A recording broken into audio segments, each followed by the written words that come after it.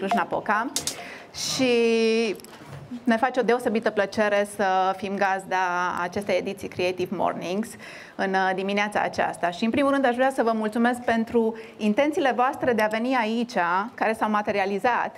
Și nu știu dacă asta să vă gândiți că cel mai probabil aceste intenții au avut o competiție acerbă în dimineața asta. Să dormi mai mult, să, nu știu, să-ți iei micul dejun cu cei dragi, să te duci la o plimbare în parc sau să faci orice altceva. Iar faptul că sunteți aici înseamnă că a fost mai importantă această intenție să petrecem dimineața aceasta împreună. Trebuie să recunosc că prin natura jobului meu nu prea am ocazia să stau să meditez la teme așa profunde cum sunt intenția. Și aș vrea cu ocazia asta să-i mulțumesc Ștefanie și Creative Mornings pentru oportunitatea de a sta și de a diseca acest subiect. Ce este intenția? Dar înainte de a intra mai în detaliu, pentru că am auzit că avem intenția să ne trezim, o să facem un mic exercițiu și o să avem și niște premii dulci la finalul sesiunii. Și vom începe cu... vom împărți sala în două, cei de aici și cei din dreapta și cei din stânga. Cum? Cei buni și cei răi. Nu avem astfel de criterii în... și vom avea câte un citat de la o persoană celebră și un proverb. Și ce o să trebuiască să faceți este în 10 secunde să completați citatul respectiv. Deci câte două probe pentru fiecare, o să trecem de la una la cealaltă și cine câștigă, bineînțeles, cei care au nimerit citatele. Și vom începe cu grupul din dreapta și avem citatul de la Samuel Johnson care spune că drumul spre iad e... Excelent! Primul răspuns pentru grupul din dreapta. O să trecem la Oscar Wilde, care spunea că cel mai mic act de bunătate e mai valoros decât...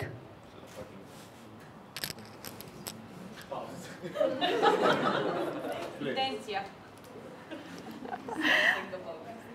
Ceva despre intenție, cu siguranță. Despre cea mai mare intenție. Deci, important să și acționăm, nu doar să avem intenții. Cam asta ne spune Oscar Wilde. Și o să trecem la înțelepciunea din popor, o înțelepciune din Kenya, despre intenție care zice o să fac înseamnă... Să nu fac. Să nu fac? Da, să n-am intenție. O să mă. Nu? Google Search, nu? Dacă e din Kenya, să fac înseamnă nu o să fac. O să mă căsătoresc cu 5 femei deodată, wow! Înseamnă nu am făcut încă, înseamnă că o să fac în viitor. Și ultima, pentru grupul din stânga, un proverb german despre intenție care spune că intenția este sufletul...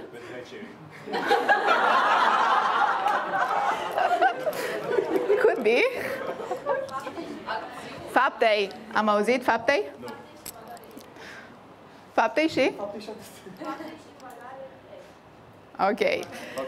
Nu știu cum o să împărțim premiile, care sunt niște boluri pline cu dulciuri, dar la care o să vă invităm la final să le savurați.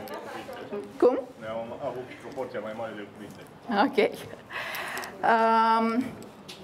După cum vedem, există, în afară de Creative Mornings, și alți oameni care de-a lungul timpului s-au gândit la intenție. Și din momentul în care am primit tema acestei ediții, am început să devin mai conștientă de intențiile mele și să stau să mă gândesc, să-mi și pun întrebări. Ok, ce este intenția? Și de ce este intenția importantă? Și oare pe ce se clădește o intenție? Și ce face diferența între o intenție care se realizează și una care nu devine realitate? Și la prima întrebare, ce este intenția? Wikipedia spune că intenția este o stare mentală care reprezintă o promisiune de a întreprinde o acțiune sau mai multe în viitor și intenția implică activități mentale ca și planificarea și anticiparea. Prin urmare, Wikipedia ne spune că intenția este în primul rând o promisiune pe care ne-o facem nouă înșine să facem ceva în viitor. Iar dacă acel ceva se realizează sau nu, va avea impact asupra noastră, asupra celor din jur sau asupra comunității în care trăim. Și am început să mă gândesc oare câte intenții avem pe zi. Voi cam câte promisiuni vă faceți în fiecare zi? Cam câte intenții aveți? 200? 21. Alte? 100, 1000? Ok. Am încercat să fac exercițiu să număr cam câte intenții am pe zi. Le-am pierdut șirul destul de repede. Și ce mi-am dat seama este că poate nu numărul este important, pentru că unele le am în fiecare zi și nu le îndeplinesc, cum ar fi să mă duc de 3 ori pe săptămână la sală de sport. Altele poate le uit, le am și pur și simplu nu mai mi-amintesc de ele.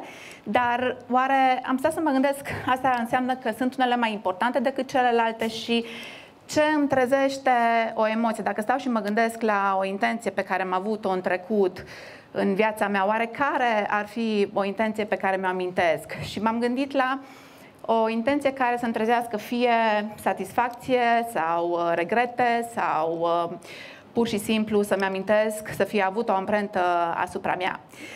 Și mi-am amintit de o perioadă din viața mea care s-a întâmplat cu 14 ani în urmă. Eram în primul meu rol de HR manager.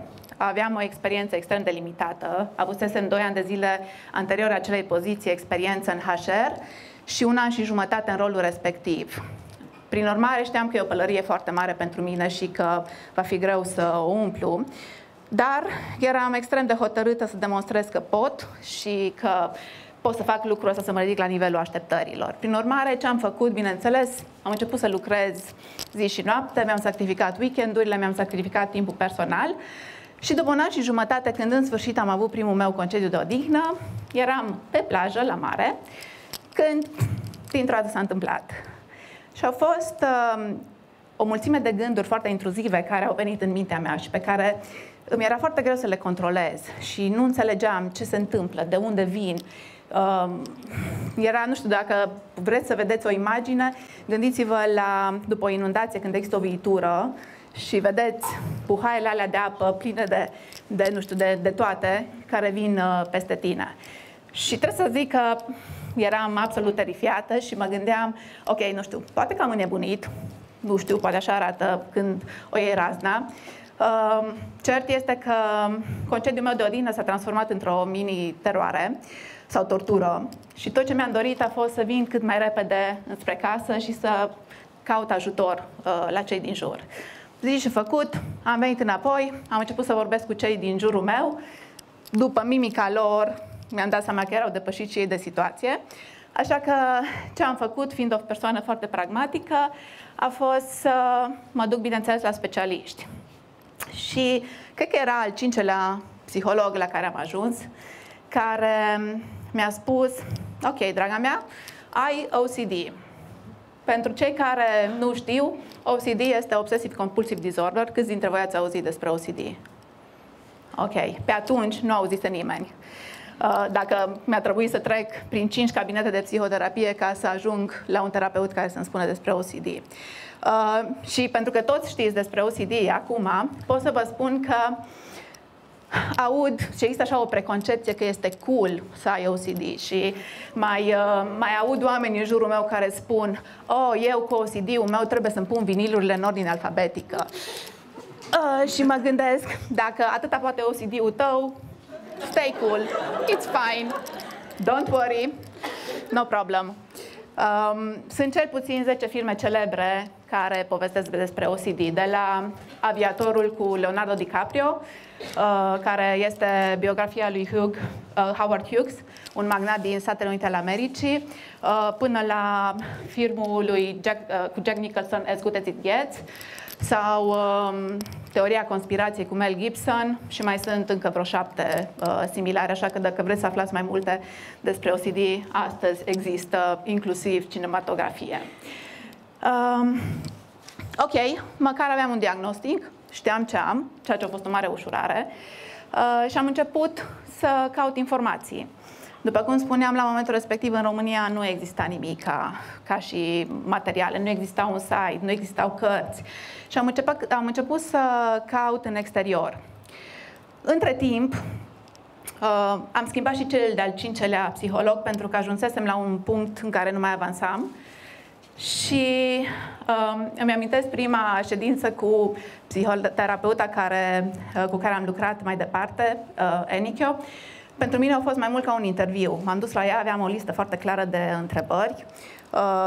După atâta experiență cu psihologi și citit, m-am dus și am zis, ok, deci, numai ca să știu dacă tu mă poți ajuta pe mine sau nu, vreau să înțeleg. Câtă experiență ai în psihoterapie? Câți pacienți cu OCD ai avut? Pe câți ai tratat? Care a fost rezultatul acelor pacienți? Cât a durat terapia cu fiecare dintre ei? Pot să zic că răspunsurile nu au fost atât de încurajatoare. Enikyo era o terapeută destul de tânără atunci, avea câțiva ani. Mi-a zis, am avut cam 6 pacienți în total în anii ăștia, dintre care vreo 2 i-am adus la un stadiu de să-și tolereze OCD-ul. Vreo 2 sunt încă în tratament de ceva timp și ceilalți 2 sunt cam cauze pierdute. Ok. Totuși mă gândeam care sunt alternativele, că mai trecusem pe la vreo 5 psihologi prin cabinet și am zis, ok, cred că merită să-i dau o șansă.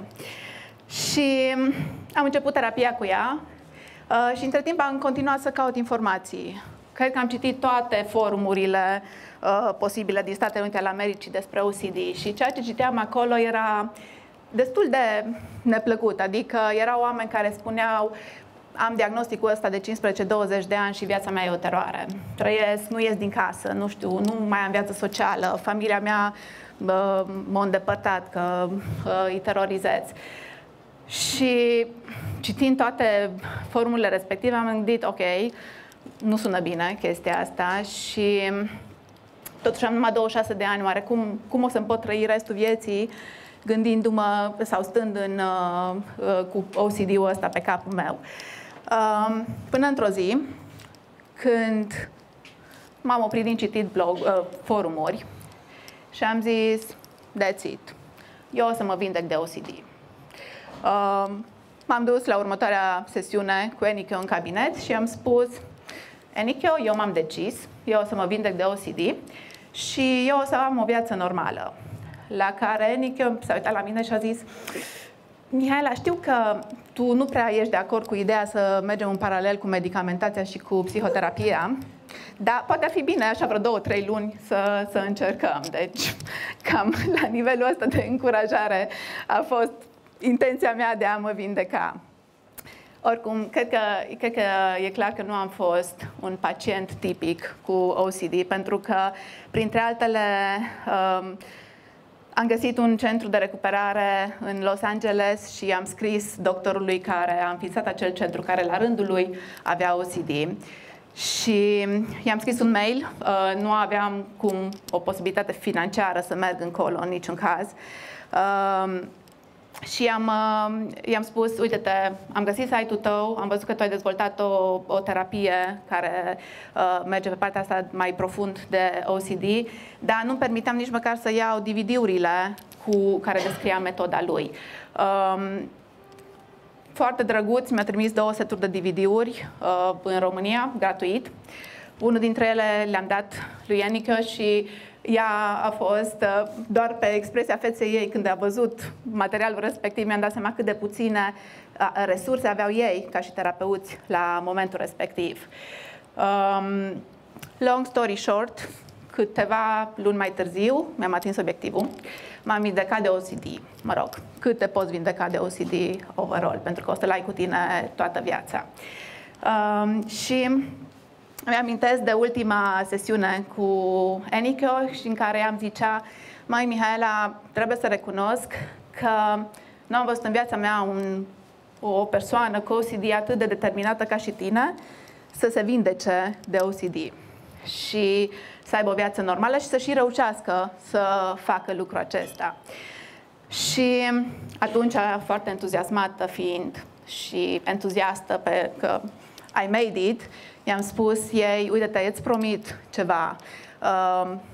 În câtva timp de acum înainte, nu știu, 2-3 ani de acum înainte, după ce mă mai pun pe picioare, o să fac un grup de suport sau o asociație sau cum o fi pentru cei care suferă de OCD și să le arăt că se poate. Se poate să treci prin experiența asta și se poate să ai o viață normală și se poate să ai o, nu știu, o viață împlinită fără să fii terorizat de OCD.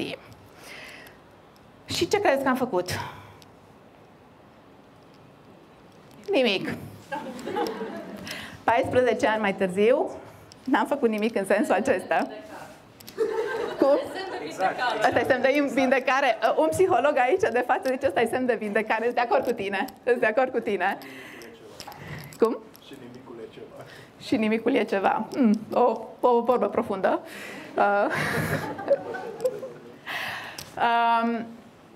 Și acum, pregătindu-mă pentru dimineața asta, am stat și m-am gândit, ok, oare ce a fost așa de diferit între intenția mea de a mă vindeca și intenția de a ajuta pe cei din jurul meu? Pentru că un pic este contraintuitiv pentru cineva care știe ce înseamnă OCD-ul când ești în plin proces să te confrunți cu OCD-ul, să stabilești lucrul ăsta și să zici, ok, o să mă vindec de OCD și să reușești să o faci într-un timp destul de scurt. Și totuși după aceea n-am reușit să mă mobilizez, să fac ceva în ideea de a crea acest grup de suport. Încă meditez la întrebarea asta, nu știu încă să vă răspund la ea, poate că m-am vindecat, vorba lui Gabi. Însă mi-am dat seama că intenția mea de atunci, de a crea acest grup de suport, este foarte legată de una dintre valorile mele, care este de a ajuta pe cei din jurul meu. Și pentru că nu vreau să vin în dimineața să vă spun doar despre o intenție care nu s-a materializat, m-am uitat în jurul meu să văd dacă am exemple pozitive de alte persoane care au trecut printr-o experiență similară. Din păcate n-am găsit pe cineva cu OCD, că m-ar fi ajutat mult mai mult, dar care și-au dus intenția și au mers mai departe și au și pus-o în practică. Și inspirația mi-a venit de la una dintre colegele mele, Alexandra Moldovan, care este acolo și cu care puteți să interacționați în evenimentul de networking care va urma, și care la 16 ani a participat într-o tabără de fete organizată de Peace Corps în România, care se numea GLOW, Girls Leading Our World. Și este o tabără care este destinată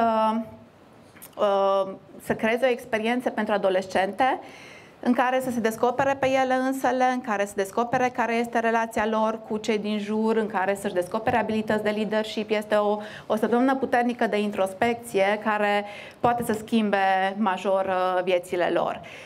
Și Alexandra a fost parte din acea tabără și când am povestit un pic cu ea, mi-a spus că impactul pe care l-a avut tabăra asupra ei a făcut-o să-și promită că odată, cândva, când va fi mare, o să organizeze la rândul ei o tabără GLOW. Nu o să vă povestesc călătoria ei pentru că sper foarte mult că o să aibă ea ocazia să vină și să vă povestească odată, însă pot să vă spun despre rezultatele ei. În 7 ani de zile, cu 3 ani de întrerupere, a organizat în jur de 15 tabere de fete și anul acesta a doua tabără de băieți. Ultimele tabere sunt organizate cu sprijinul Steelcase și cu World Vision. Și ce este fascinant este că de fiecare dată când Alexandra povestește altora despre aceste tabere, inevitabil întrebarea este: ok, e clar că ceea ce reușiți voi acolo să faceți este uimitor. Cum ați putea aduce la o scală mai mare și cum ați putea să o multiplicați și să o faceți sustenabilă această inițiativă, pentru că e clar că vă puneți amprenta asupra vieților acestor fete și băieți acum.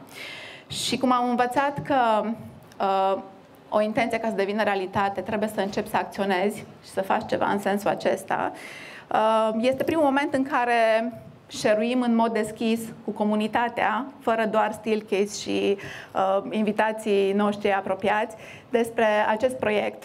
Și ca să vă inspire, o să ne uităm la un clip, clipul este, deci anul trecut în tabere, a fost o zi despre gender și differences și stereotypes și fetele, la finalul sesiunii, s-au decis să facă un clip pe care să-l trimită băieților. Erau două tabere locate la 40 de kilometri una de cealaltă și după aceea băieții le-au răspuns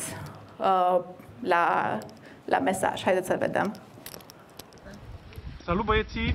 Am avut o super sesiune aici la tabăra fetelor și fetele au pentru voi niște mesaje. A fi bărbat nu înseamnă să fiți dur. Să fiți deschiși în public. Să nu ne discriminați pentru că avem sex diferit. Spargeți tiparele care spun că nu puteți face anumite lucruri și fiți voi înși vă. E foarte ok să-ți arăți sentimentele și să fii emotiv.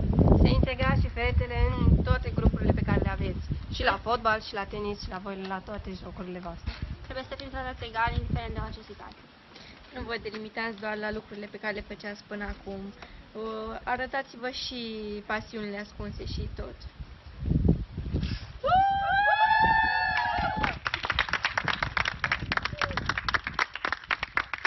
Salut fetelor! Acum am terminat sesiunea cu băieții din Bro și ei au câteva mesaje să vă transmită. Fiți puternice și autentice în pielea voastră. Să nu vă fie rușine de ceea ce sunteți. Îmi cer scuze în numele tuturor băieților și aș vrea să ne vedem. Bărbații au nevoie de sensibilitatea femeii. Să aveți încredere în voi și niciodată să nu vă pierdeți speranța în viitorul vostru. Fiți voioși și vă mereu. Nu vă fie rușine că sunteți femei, deoarece sunteți cel mai important lucru pentru noi. Dacă vă place să faceți ceva, faceți acel lucru indiferent de context.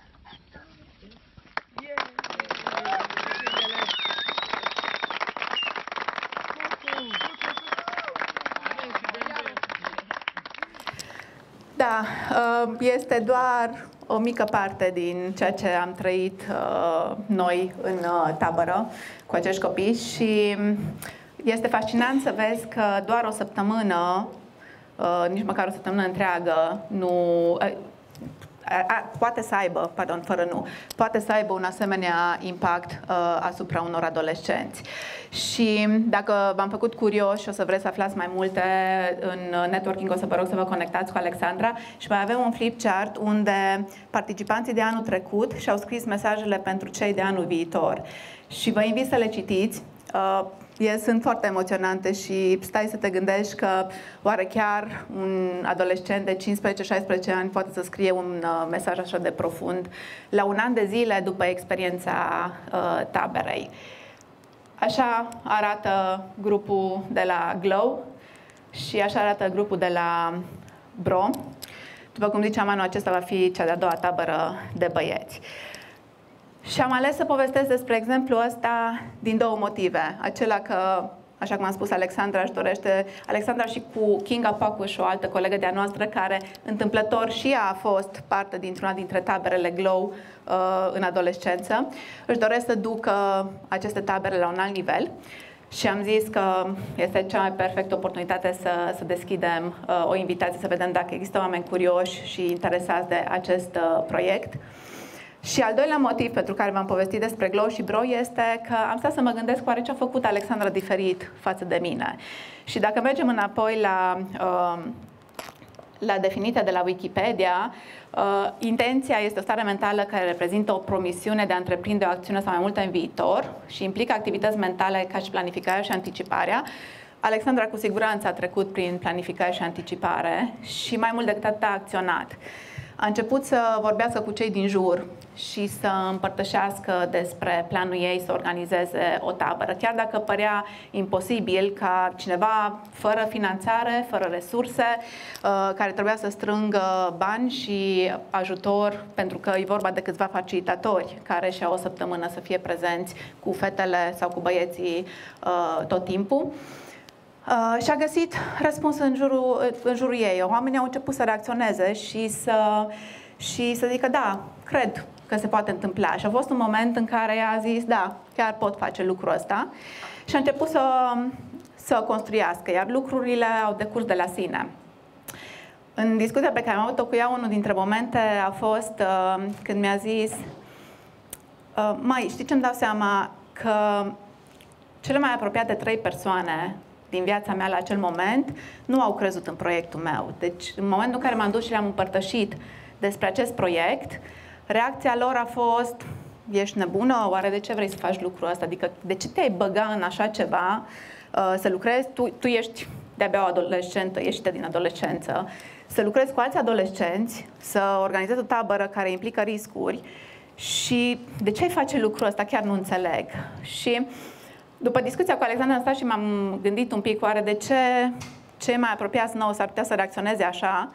Și cred că răspunsul este că pentru că ei țin la noi și vor să ne protejeze, încearcă să își activează scutul de protecție și așa indirect ne taie aripile în astfel de momente. Așa că cred că e important, dacă aveți vreo intenție și vedeți că cei din jur nu sunt neapărat pozitivi, să încercați să căutați ajutor sau răspuns pozitiv de la alții care poate nu sunt așa de atașați de voi și nu văd un posibil eșec al vostru ca o chestie majoră care ar putea să vă afecteze viața. Și în mod interesant, în momentul în care am povestit cu partenerul meu despre ce o să vă povestesc în dimineața asta, despre OCD-ul meu, răspunsul lui a fost: oare chiar ești sigură că vrei să povestești despre asta? Dacă există o repercursiune negativă prin faptul că vei povesti despre OCD-ul tău. Și faptul că el a spus lucrul ăsta mi-a confirmat că exact despre asta trebuie să vă povestesc în dimineața asta. Și cred că este foarte important să începem să vorbim despre aceste subiecte, să le punem pe masă și să le facem, nu știu, cu ce-i diferit faptul că îți rupi un picior sau că ai o problemă la stomac, cu faptul că ai o tulburare mentală, pentru că studiile arată că din ce în ce mai multe persoane, datorită stresului, sunt afectați. Jumătate din antreprenori se confruntă cu o astfel de tulburare pe parcursul vieții lor. În Statele Unite ale Americii, una din patru persoane trec într-un an de zile printr-o tulburare, că este depresie, că este, nu știu, OCD, ADHD sau tulburare bipolară sau orice altceva. În Canada, 1 din 5 oameni trec prin așa ceva și este un subiect tabu și oamenii sunt stigmatizați. Și cred că dorința mea de a veni aici în fața voastră și de a vă împărtăși povestea mea, poate că, de fapt, nu, m-am stat și m-am gândit, poate nu e despre intenția mea de a crea un grup de suport pe OCD, dar poate că dacă cineva ca și mine care a trecut prin experiența asta și a reușit să se vindece de OCD, poate să vină și să împărtășească cu voi, poate crea un mediu de siguranță în care și alții să înceapă să vorbească și să ceară ajutorul de care au nevoie, pentru că asta e foarte important, să mergem acolo unde sunt specialiștii care ne pot ajuta. Așa că cred că acum, după 14 ani, pot să zic că este primul pas pe care l-am făcut înspre a-mi îndeplini intenția pe care am avut-o cu 14 ani și vreau să vă mulțumesc pentru că ați fost alături de mine în această dimineață.